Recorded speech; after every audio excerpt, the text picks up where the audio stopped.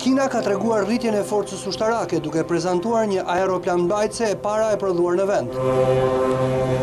Ajo është vendosur në portin e Daljanit dhe do të jetë funksionale brenda vitit 2020. Kina ka patur deri tani vetëm një aeroplanmbajtëse të blerë në Ukrainë.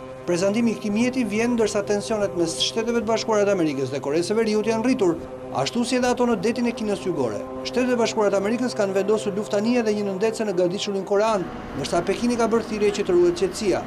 Ndonse nuk mund të krahasohet me 10 aeroplanmbajtëset e përdorura nga Marina Amerikane, sërish ky konsiderohet hap i madh për Kinën që mban sekret programin e ndërtimit të tyre. Pekini po modernizon forcat armatosura ndërsa njoftoi se do të rrisë buxhetin për ushtrinë me 7% këtë vit, ndonse është më i vogël krahasuar me Shtetet e Bashkuara të Amerikës.